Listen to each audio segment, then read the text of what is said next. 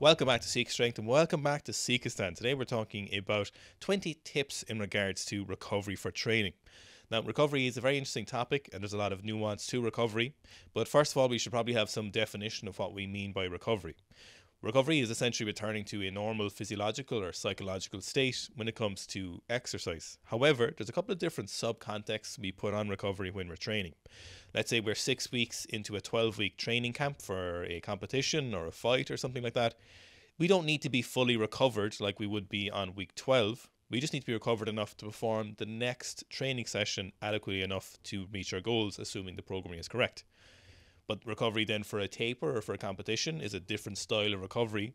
So when we're saying we're recovered, it depends on the position in our training, how far along we are in that training session or those training blocks, and the recovery we need does vary from time to time because ultimately there is a lot of nuance recovery. And that brings us to our first point. A lot of people will try sell you stuff that will improve your recovery, and that may be true contextually, but you can't really improve your recovery beyond its maximal baseline. Now, the good thing is there's a lot of things you're not doing or there's a lot of things you are doing that are negatively impacting your recovery. So if you imagine your recovery currently is a kind of a static baseline, or this is your optimal gold standard recovery, this is the best possible recovery you could have without the use of PEDs. Most of us aren't operating at that level through every single week and every single training session of every single training block. Most of us are operating in between different levels of efficiency, between kind of 60 and 90% of that, or far worse depending on what you're doing. For example, if someone is working 12 night shifts in a physical job, as opposed to someone who is a full-time athlete, we have such different capacities for that gold standard and the best optimal recovery you could possibly have. So if anyone's trying to sell you stuff, as far as the literature shows, there's nothing that can really improve recovery right now that's in any way meaningful outside of PEDs. But again, there's lots of stuff you can do that will improve your recovery or your relative recovery, but not improve your absolute recovery or in any notable fashion.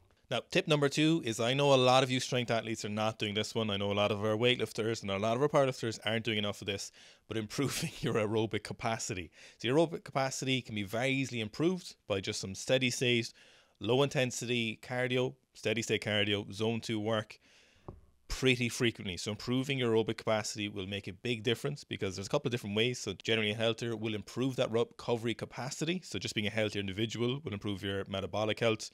It'll reduce the time between sets, reduce the total time per training. So then we're reducing total levels of exposure to cortisol, stress, the longer training sessions are. Even if we're not doing a huge amount more volume per training session, we're getting a more fatiguing training session, which is going to extend that recovery curve.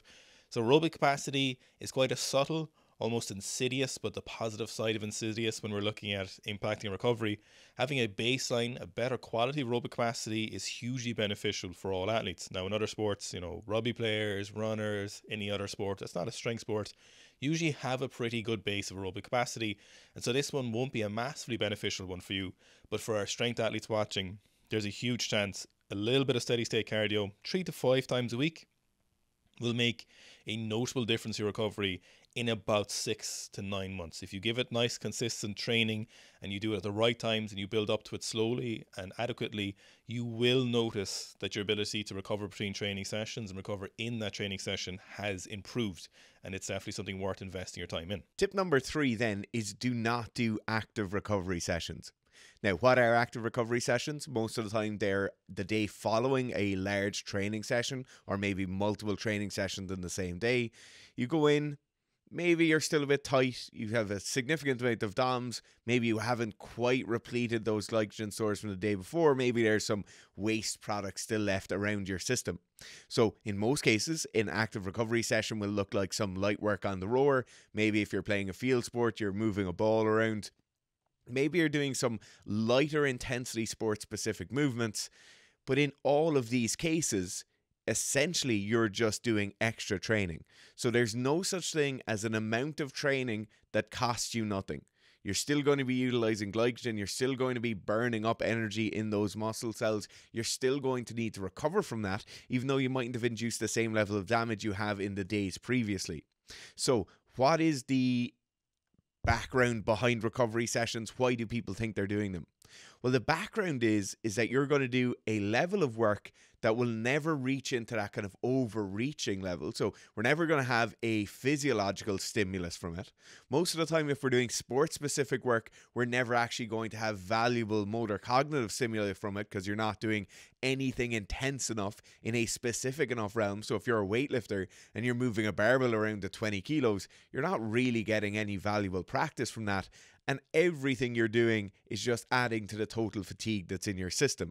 Now, there are cases where some active recovery can be good, and we're going to talk about those later. But in terms of going and doing an active recovery session or coining the term active recovery and putting that on one of your sessions, you should always just classify this as extra training. Maybe it's not as voluminous, maybe it's not as intense, maybe we do different movements, but never think about it like active recovery. Always just think about it as you're doing extra training in your week or in your month.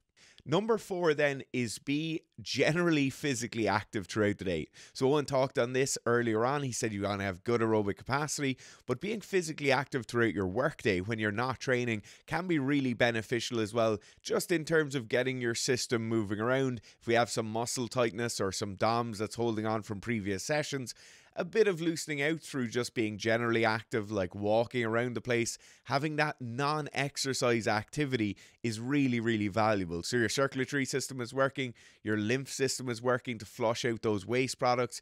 It is terribly beneficial to be generally active throughout the day. Now, the other aspect of being more active throughout the day is when we start looking at our posture and kind of regressing towards secondary positions due to muscle soreness. So if I've gone and deadlifted yesterday and maybe my mid back or my upper back is quite fatigued, when I sit at my desk today, my posture is much more likely to regress to that secondary position. A small amount of mid and upper back flexion, some internal rotation of the shoulders, and that just allows me to sit here comfortably even though it's not an ideal position to sit in. When we force ourselves to be a small bit more active, maybe that's setting an alarm every 30 or 45 minutes for sitting at a desk. Maybe it's forcing yourself just to go for a quick 5 or 10 minute walk after your meals throughout the day. This will ensure that that posture is opened up. You're not regressing into these positions or tightening up or shortening up those muscles anymore.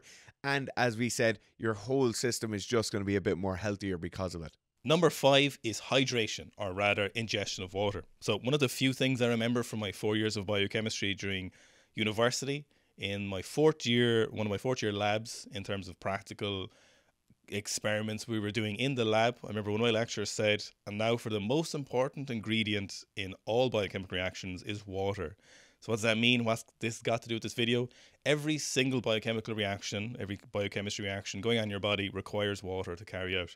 So inadequate hydration or hypohydration, as known in the literature, is something that can have huge impacts across all areas of your performance. So if that is muscle strength, which can be reduced between 5 and 8%. If we look at aerobic or anaerobic capacity, it can be reduced even further, sometimes up to 8 to 10%. And one of the most interesting aspects about being hypohydrated is that inadequate hydration is strongly linked with injury or your risk of injury. So there's very few things we can say in sport and exercise science that will really significantly reduce your chances of being injured, and that is being hypohydrated, or rather being adequately hydrated. Now, the question of whether you should be ingesting, minerals, if you should be adding electrolytes to your hydration, to your water, should you be adding carbohydrates, is something that is probably, and as of yet, not really well answered by some people. Some people have very strong opinions. There's some very large companies that sponsor large YouTubers who have certain hydration formulas, which we've used some of those. And to be honest, there's probably no real negative to using those. So it's probably a worthwhile endeavor, if financially it's of no impact to you, to use some things like this. But when it comes to actually how much water you need to ingest, it's worth following the Galpin formula, which is probably one of the more recent ways of trying to quantify how much water you need to drink. And that is body weight in pounds divided by 30 and the number of ounces of water to ingest per 15 minutes of exertion. So for a lot of people, that could be quite an amount of hydration. If you're training for an hour and a half, that could, for some people, be up to 2 litres or more. If you're doing multiple sessions a day, which some of you could be doing, that is several litres of water, nearly a gallon of water, a European gallon of water per day during those training sessions. So for some of us, it's a pretty reasonable amount of water, but for other people, it actually takes quite a diligent effort to ingest that much water during those training sessions. You could add certain things like that. You could add your creatine to that water. You could add your essential amino acids if you're using them. But What's most important is that you're drinking an adequate amount of water during those training sessions, as it is very, very important for all aspects of your training. So tip number 6 then is protein. And this is probably the most obvious tip when it comes to nutritional aids to recovery, is having adequate levels of protein there. Now, everybody understands, everybody will they'll start a training block and they'll go and buy their brand new thing of whey protein, or they'll buy some branched chain amino acids, and all that is great. But the main thing you need to consider over the course of the day when you're trying to recover is just having enough protein there. Now, for most of us, if we're involved in sports and involved in training in any real serious way, you're looking at probably 2 grams of protein per kilo of body weight. So if you're around 100 kilos, you're talking about 200 grams of protein.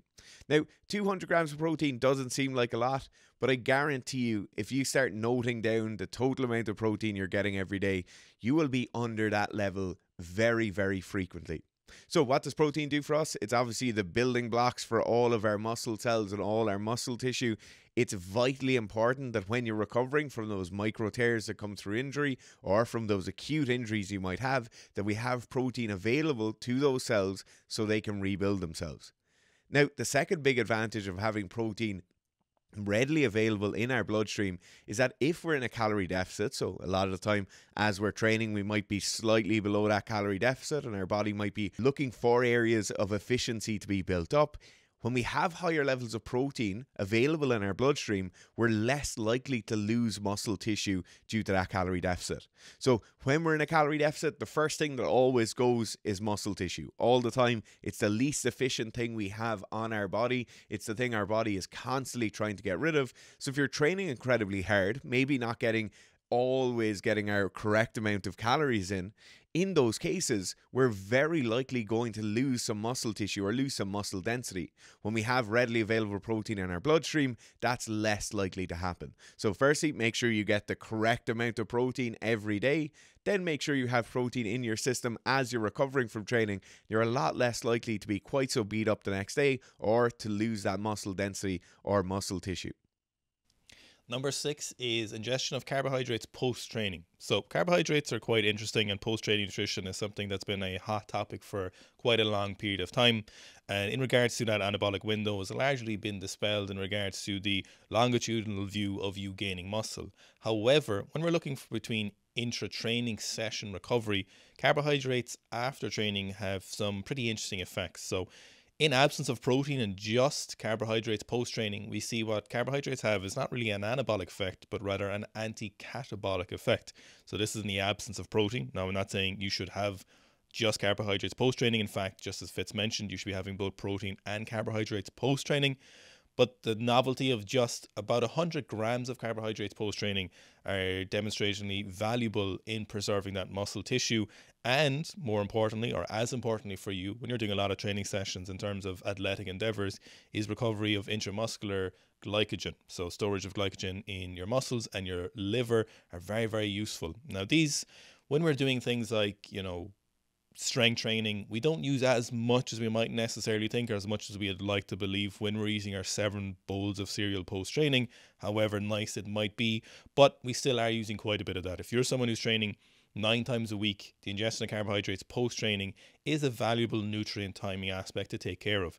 It's not going to be a game changer, but all of these added up together with that momentum is very, very valuable. So we'll often think of that post-training protein ingestion, which is, again, definitely a good idea, but I would really suggest you consider the addition of carbohydrates. You don't necessarily need that 100 grams of carbohydrates post-training, but in combination of protein plus carbohydrates post-training, what you can valuably spare throughout the day, because you don't want to be sparing all of your carbohydrates just after training. Some people have limited numbers depending on what you're doing with your body mass, if you're trying to gain or lose it, but adequately and surgically inserting some carbohydrates post-training is absolutely a good idea.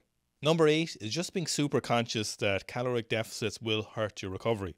Now, you may need to be, and maybe you should be in a caloric deficit, whether that's for your health or whether that's for cutting from competition. It may be unavoidable, or it may be the best thing you do. But it's very, very important to understand that caloric deficits are something that will negatively impact your recovery, whether that's to a normal amount or if you're being very severe or very unthoughtful with your nutrition during your caloric deficit to a larger extent. So there's a couple of different aspects. It's the reduction of that protein, it's the reduction of those carbohydrates, it's the reduction of micronutrients. Cutting calories is stressful. So stress is one of those overall things that while people say, reduce your stress, which is largely a meaningless and worthless statement to tell people because it's not possible to just reduce your stress and your perception of stress. But dieting is something that adds a large amount of psychological stress, and as a result of that, then we end up with a lot of physiological stress, which negatively impacts the recovery between training sessions. So the goal here is, if you're in a caloric deficit, is not so much stop the caloric deficit, although that would be useful for your recovery and your training performance. It's rather be super mindful that in your caloric deficit, you need to be conscious of maintaining that protein as much as possible. You need to be conscious of that nutrient timing, like those carbohydrates post-training sessions. You need to be conscious of, am I getting all of those essential micronutrients that I need to get, which is something that often falls out of favor when we're focusing on a caloric deficit because we're worried about our macros, we're thinking protein, fats and carbs. But when you don't eat such a large volume of food, you're reducing your possible kind of shotgun approach of ingesting essential micronutrients.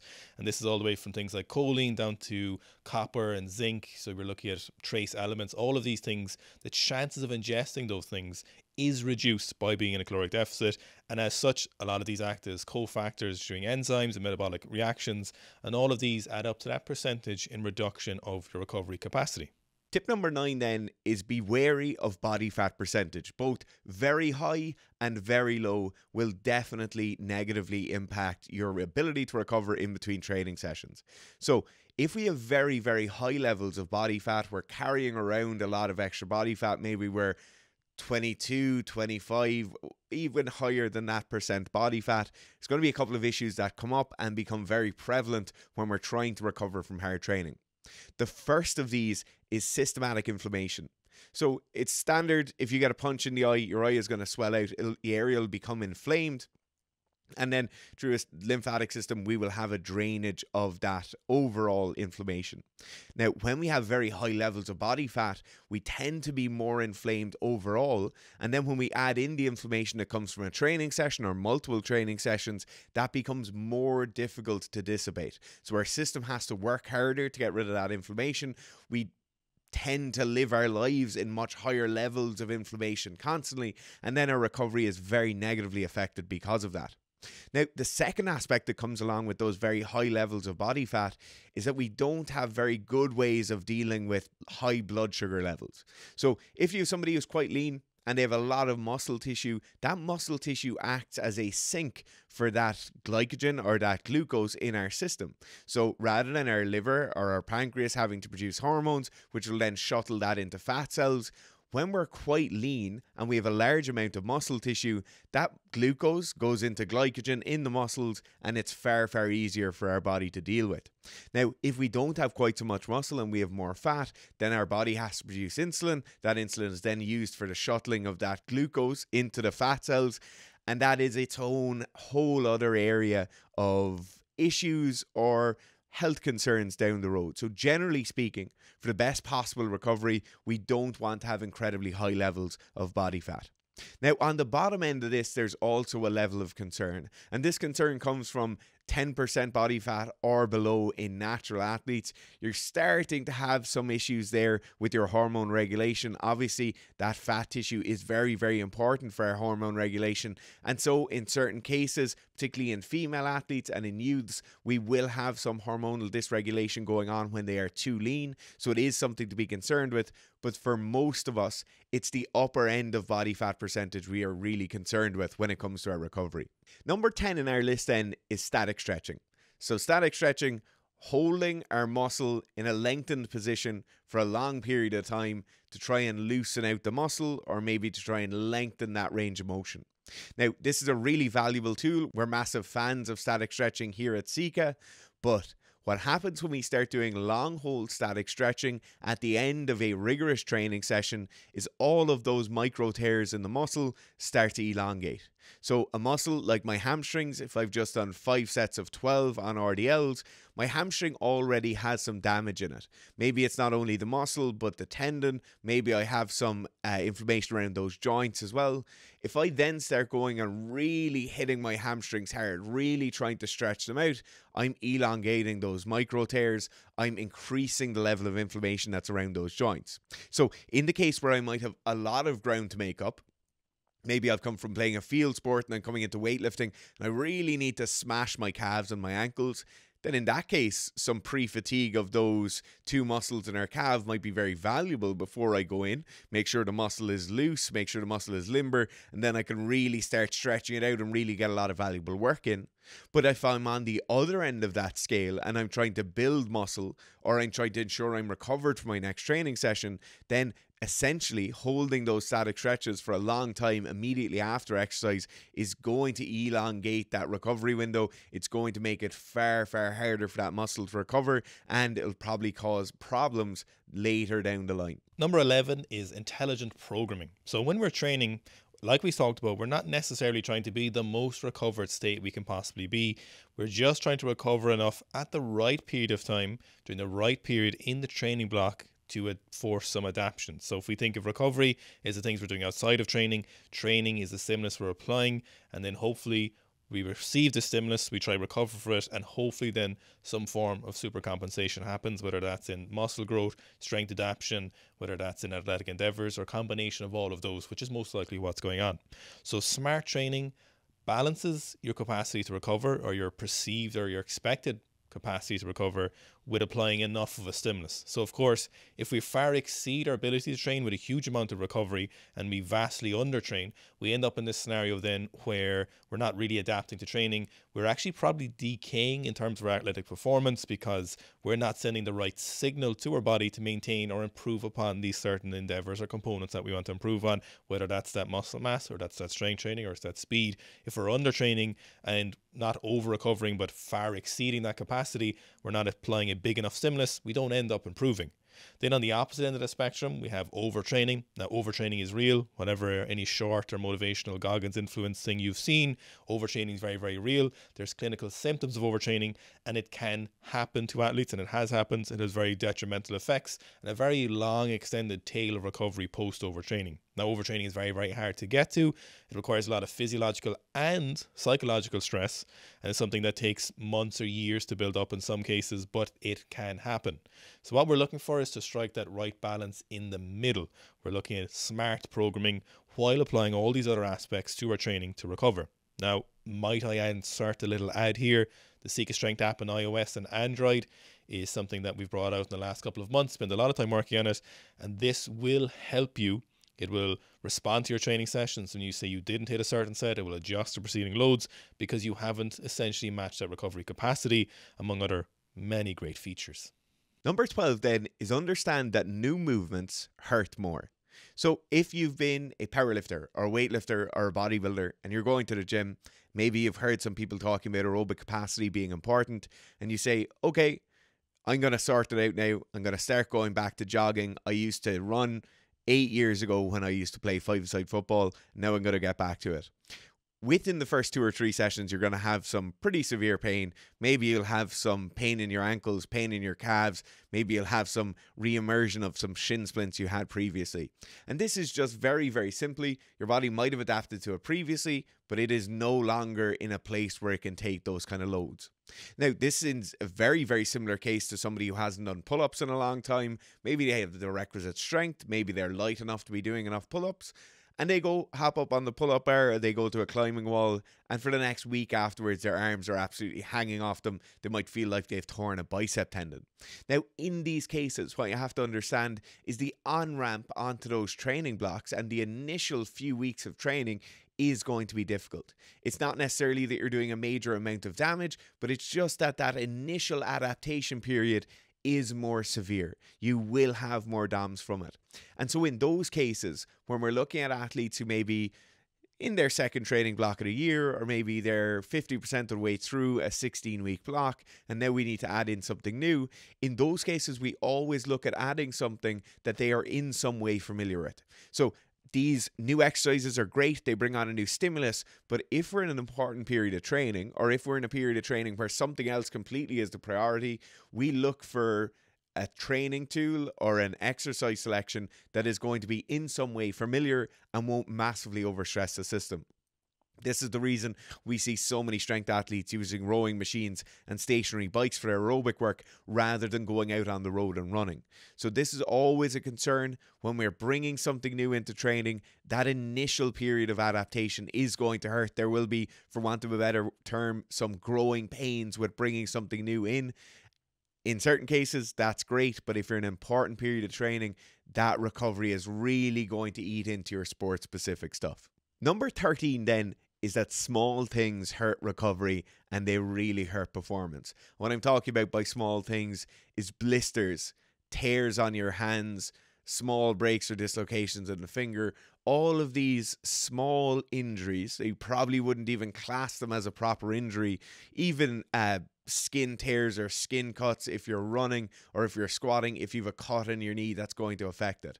And in these cases, it might sound funny, but you're just going to have to be careful. If you're within the last 2 months of a major competition, there's no way you're going to hop up on a pull-up bar and start doing kipping pull-up or straight bar muscle ups because you're going to tear your hand. If you're going and doing a run and you forgot to bring your running shoes and somebody else has some spare running spikes there on the track, you don't put those spikes on, because those small injuries, even though the entirety of your physique could be absolutely ready to go, a small injury to the hand or foot can be absolutely detrimental. Now, if you're a combat sports athlete and you do jiu-jitsu, we would consider tears to the ear or cauliflower ears to be exactly along those same lines. Any sort of damage to a cauliflower is no major big deal. You can keep training with it for months and months and years, and you'll keep building up these small baby's fists on your ears until suddenly you might be at the first fight of 5 fights in a competition. The back of your ear tears because you have a massive calcified lump within it, and now you're not really able to do the rest of your fights, or you'll have to tape your head and continually stop your preceding fights due to the fact you didn't take care of that cauliflower in the first place. All of these small things are very, very cosmetic. We'll see people walking around gyms with flaps of skin hanging from their hand and they mightn't think anything of it. That's okay. It's cool to be tough like that or not really pay attention to it. But if you want to be the most diligent athlete possible, you need to be taking care of it.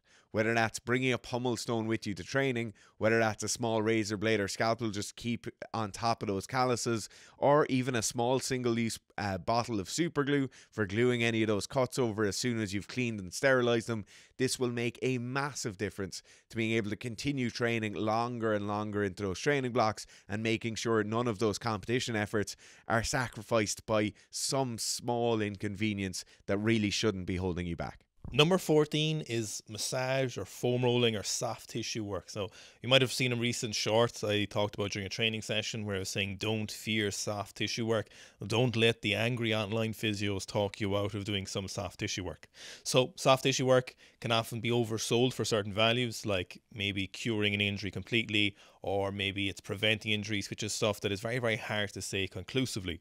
However, there are certain things that we can say quite confidently that massage or recovery can do. It can reduce your perception of DOMS. Some cases, if you receive massage or foam roll after a training session, it can reduce your chances of getting DOMS. Now, you might say, do DOMS matter? If my perception of DOMS changes, does that really improve my recovery? So if we look at a couple of different other aspects of massage, so if we have muscular tightness, sometimes we refer to this as adhesions. Some therapists will refer to this as muscular tone in regards to how supple the muscle tissue is and how freely you can move that joint. Now, it's very, very clear that soft tissue work, soft tissue massage from someone else, or foam rolling can improve this, whether that's temporarily or for long term, depending on how much you do it. So what we're really worried about when we're recovering is how freely can I move. So if I train in one session and I do all these other aspects of my training, hydration, carbohydrates, sleep, all that good stuff, but then I have some muscular tightness. Maybe I was doing a very big jiu-jitsu session and I was pulling someone in real close for an hour and a half as tight as possible, and now I have some muscular tightness, a reduction in muscular tone in my arm. And this may remove or may change after a couple of sessions, but those preceding sessions are not as good as they could be. So in effect, I have not recovered adequately. Now, if I can go do something to improve that, if that's massage, whether that's from someone else or me doing it, and I improve my range of motion, when we're looking at athletic endeavors, we have ticked one of the boxes that we were looking for in the sub-context of recovery. I have restored range of motion that was temporarily reduced, and then I have in effect ticked one of the boxes or the attributes that I want to recover for training sessions. Now, there's a couple of other interesting aspects about massage when we're moving from that kind of sympathetic to parasympathetic nervous system. Massages from someone else, if they're not a full, all-out intense sports massage, can help you relax and calm the nervous system, move from that sympathetic fight or flight state to this calmer state, which will reduce our cortisol levels, which will help the metabolic process of beginning to recover happening. Because when we're in this largely fight or flight state, these recovery processes aren't quite as well activated or quite as well effect. So if we can calm ourselves down a little bit. Now, this self-massage may not be as useful for this. This kind of compassionate touch, as weird as that sounds, is actually something that's quite valuable in going from those states. If you go to a 5-star resort and you go to that spa, you're very, very relaxed, and you're very, very more likely to get better quality sleep. You're more likely to be more relaxed. Your resting heart rate is lower. It may impact your HRV and any number of other important aspects. So massage has a couple of benefits. It's not really that it's going to prevent injury. It might not necessarily cure your injury immediately, but it could assist in it. But when we're looking at session to session in the absence of injury, soft tissue work or massage is something that we very much prize when we're looking for quality of movement, because we always want to keep that quality of movement high during training sessions. And if this is something we can do to improve that, then it is valuable in the context of recovery. Number 15 then, speaking about cortisol levels and stress levels, is understanding your total level of stress. So we talk about stress all the time on the channel here. We talk about its negative effects, its positive effects. But when we're looking at recovery and recovery from training, we really want to look at planning out those stressful events, right? So a lot of the time we think about stress as purely being an acute thing. Maybe something pops up at work. Maybe something drives into the back of you on the way home and now you're suddenly a lot more stressed out. Maybe you get injured and you're not able to train, and that usual use of sport as a stress reliever isn't available to you. In all cases, when we're looking at good recovery protocols and good programming around that, we want to understand that certain sacrifices in other areas will have to be made. So if I'm a financial services professional and I know that March and April are going to be very, very busy for me, this is not the time to plan the peak for your squat, bench and deadlift. This is not the time to plan a month out from a bodybuilding competition. If you have stressful events coming up, if you're planning a wedding or something along those lines, and you know that these 4 weeks are going to be absolutely up the walls, just push that stress, leave that there, do some nice easy training when you're going. Don't make that stress be any greater or any more severe than it has to be. When we're approaching large sporting events, the stress level we have in our system is going to accumulate higher and higher and higher. The use of a taper in training should hopefully help with that. The use of some other distractive methods will hopefully help with that. But understand your stress levels when you're planning out large training blocks and making sure you can recover for each of those sessions. Understand that stress is going to be coming from everywhere. Now, you can't suddenly plan that you're going to have a falling out with your significant other. You can't suddenly plan a major family event happening. But in the cases where you can foresee stressful periods, don't put heavy training periods around there. It makes everything harder. Your recovery will be terrible. You won't be sleeping as well. You might suddenly get this chronic injury that pops up and you've no idea why it happened. It's never happened before. It's very likely just due to that higher level of systematic stress. Number 16 is get enough sleep. I know this sounds like a cliche and you're like, where is sleep? How is it taking number 16 to get to sleep? But sleep quality and quantity is one of the most important things when it comes to improving athletic performance, when it comes to things like fat-free mass, fat reduction, accuracy, decision-making, strength, endurance, energy levels, everything in all the way up until including some tentative results showing that if you're more sleep deprived, you're more likely to get injured during your sporting activity. So this encompasses every single possible athletic endeavor that you could be watching, that you do when you're watching this channel. If you're watching this, sleep almost certainly negatively impacts one of the things you're trying to improve. Now, getting better sleep has been covered, and you all know the things you need to do to get better quality sleep. All you need to do is go ahead and do them. People talk about morning routines and what you do in the morning and what kind of hydration you get in the morning, and don't have coffee until then, and meditating and talking to the Dalai Lama. But what's more important, and I think more athletes would benefit, is getting better quality sleep and having a nighttime routine. Time when you go to bed specifically. Times when you, for example, humbly could be introduce you to Seek Sleep. This is one of the things we sell over at seekastrength.com. It contains some of the most important micronutrients you need to get to sleep, so no sedatives or any hormonal additions. But having a nighttime routine that actually improves your quality of sleep is far more important. It will negate the need for any of these morning routines because you're just going to wake up feeling better. Always happens anytime we have a consultation with an athlete, or if we're talking to athletes, one of the first things we ask, or one of the things we'll be asked, is how's your sleep? And everyone goes, and they're like, how many hours sleep are you getting? And they say things like, maybe like 6 or 7 hours sometimes. But that is just not acceptable. You know it's bullshit. You need to be getting at least 8 hours sleep. The negative effects are very well documented in the general population for lack of sleep. The sleep and sleep deprivation in regards to athletes is actually quite a bit newer when we're talking about the last 10 years, but the evidence is overwhelming that you need at least as much as the general population, if not more, and potentially even some naps if it's available to you. I know for a lot of you that naps aren't feasible time-wise, but more sleep, more better training, without a doubt. It is undeniable. Number 17 is don't compare yourself to others. So you're like, this is kind of a strange one to include in things I should be doing or shouldn't be doing for recovery. But this is a really important aspect when you're on stuff like the internet and you go online and you watch someone training and you see us talking about Tushiki doing 5x5 5 times a week and he's doing it at 85%. And you think, oh, I'd really like to give that a go. And if he can do it and he says he's natty, so I can go do it right. And the answer is you should compare yourself to nobody. Just one of the most impactful things that happens is we start comparing ourselves to someone else. We start doing that Goggins thing where we're like, no, I'm going to train 7 times a week and train really difficult. Or we'll have people ask us, they're like, can I train extra days? I'm doing 4 days a week currently. Can I move to 5? And the answer is like, quality over quantity is the most important thing. Don't take notice of someone.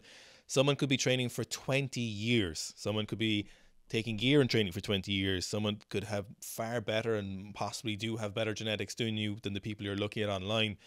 To compare yourself to them. You need to do what's right for you. You need to do the things you need to do. You need to progress from where you are to where you need to go next in the most logical and intelligent way possible.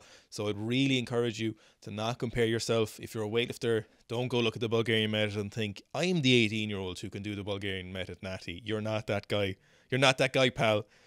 Don't let that ruin your training. Don't step overboard. Learn from these athletes, learn from these people, learn from us, watch us training, watch other people training, take all that valuable stuff. That's how we learned a lot of stuff. But don't try and skip that process. If you're squatting 120 kilos now, you don't need to do 5 times a week 5x5 at 85% and 3 sets of 10 drop sets to get to 140 kilos. You really do not need to do that. So just be super conscious of trying to up your capacity now in a too fast a method. So when we talked about intelligent training, that means smart incremental increases in your training capacity literally over the courses of years. Literally over the course of years. And that's how you slowly increase that baseline of recovery. So you going from 3 or 4 sessions a week of training to 9 sessions a week is going to be detrimental. And it's hard when you're watching people and you get inspired, you get motivated. It's just so important to do what you need to do and what's smartest for you next. Number 18 then is program your mobility work. So this mightn't sound like a recovery aid or how is this going to help my recovery, but it will make a massive difference. So a lot of the time when we're looking at areas that take a bit longer to recover or particular sessions that take longer to recover from, usually we're fighting something in that session. So it could just be a case where there's a lot of volume, a lot of intensity, it's difficult, I did a lot of damage to myself. But in many cases, maybe it's my overhead position is difficult to achieve and now I have to take an extra 20 minutes to warm up into that. Maybe when I'm hitting those snatches or those power jerks, I really have to squeeze into that position a hell of a lot more.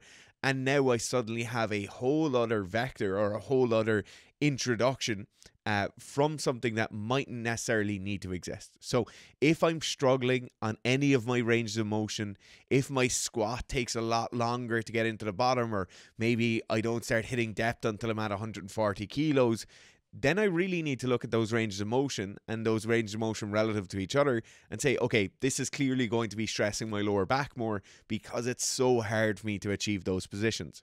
In that case, having very, very simple amounts of just general range of motion program or mobility work programmed for yourself will make a gigantic difference. You're literally talking about 10 to 15 minutes per day of long hold static stretches or something along those lines, maybe some PNF stretching, which will make a massive difference to the range of motion in those joints or on those movements. So if it is something where you're struggling with squat depth and those squat sessions you feel terrible afterwards, then just hit those 3 or 4 stretches or those 2 or 3 PNF stretches for 10 to 15 minutes per day every single day. Have it programmed out in the same way you program your squats. It's completely reasonable for you to think, I'm not going to do the same sets, the same reps, and the same load for my squats for the next 4 months.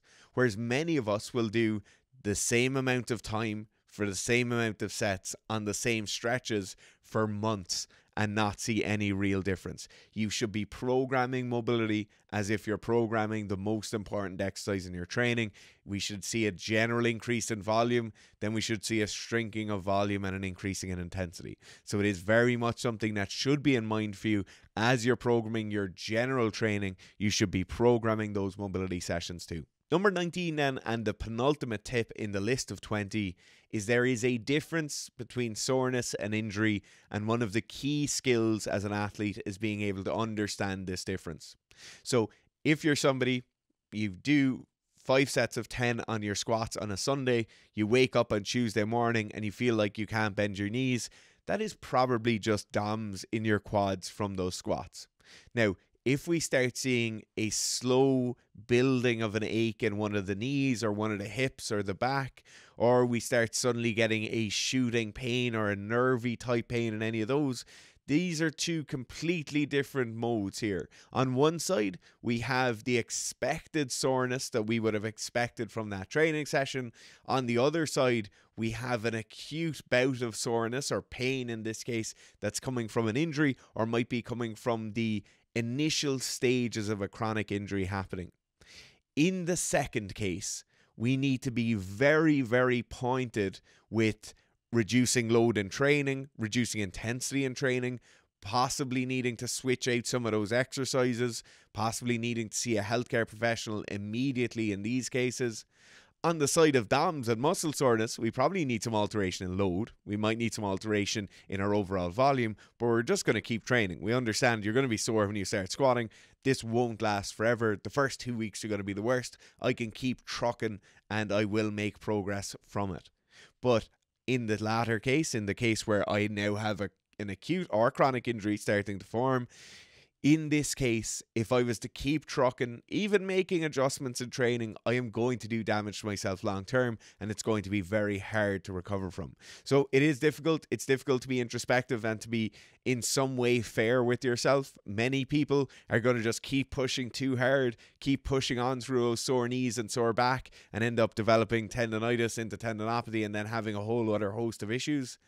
Some people might be on the other end of that scale where they think everything's an injury, they stop training completely, and then they don't make progress. So it is difficult. I said at the start of this that this is very much a skill, and it is a skill. It's something that has to be developed. You just kind of have to be in the sport or that mode of training for a while before you start picking up on what do I need to be concerned about. And that's why you probably should have somebody helping you, or you should be looking for some educational resources as you're going through your training.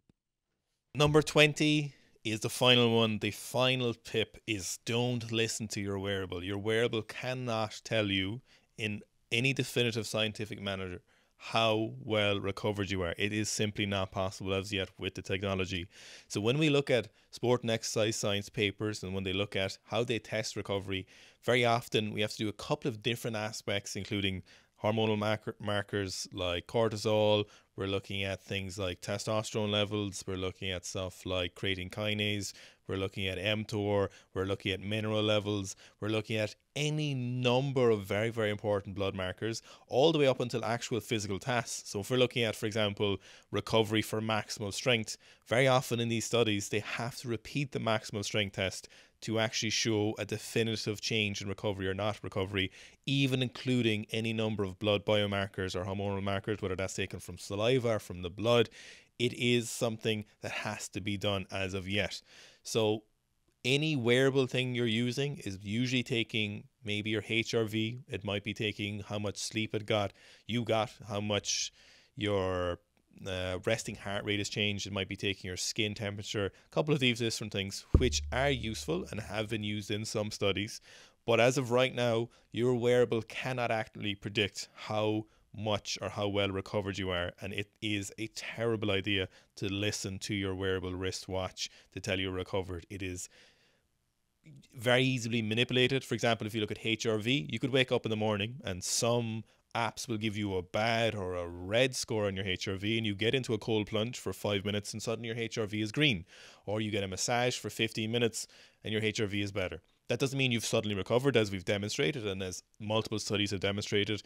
Cold plunge doesn't help you recover in terms of actually performing athletic feats. Neither does that massage in terms of that direct recovery. I can't go from doing that 5x5 5 times a week to getting one massage and 5 minutes of a cold plunge to suddenly being recovered from that training session. That's just not how recovery works. So as of right now, I feel very strongly about this. Your wearable wristwatch isn't something that can tell you. Now, they may use that term because recovery, again, is contextual and it's not really something that is based in science when we use the specific word because it's quite colloquial.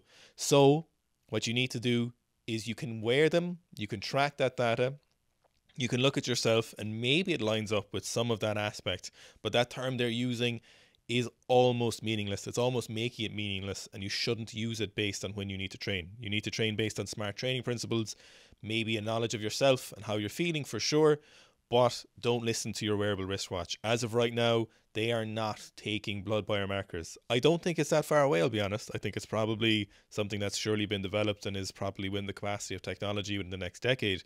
Then I'll certainly be taking notice. But as of right now, we are not keen on people using your wearable wristwatch. Most often as well, just to take note, if we look at studies, very often they're supported by people who have software in HRV, and even more often it's people looking purely at aerobic capacity stuff, which is not to say that it's not important. There's plenty of you guys who watch this who are doing and follow for aerobic capacity training and how to support that and your strength training, but it's not something that really looks at training as a whole when you include S&C, when you include other aspects of that. So forget about your wristwatch, follow the data, track it, look at it, write it down, note it in your training book and when you're doing certain lifts, and see if you can see a trend. But as of right now, don't listen to what it's telling you.